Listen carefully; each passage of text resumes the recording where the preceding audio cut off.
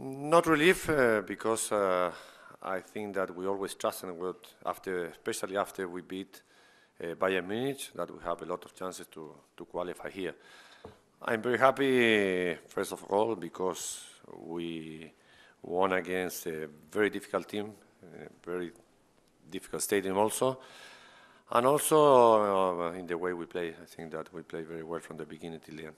Well, I never, maybe if we, in this moment, if we are not qualified for the next round, maybe it was easy for me to try to say, well, we'll play without all the important players, you say Company, Yaya, Silva, and Agüero. But I think that I never complain about that. I have a lot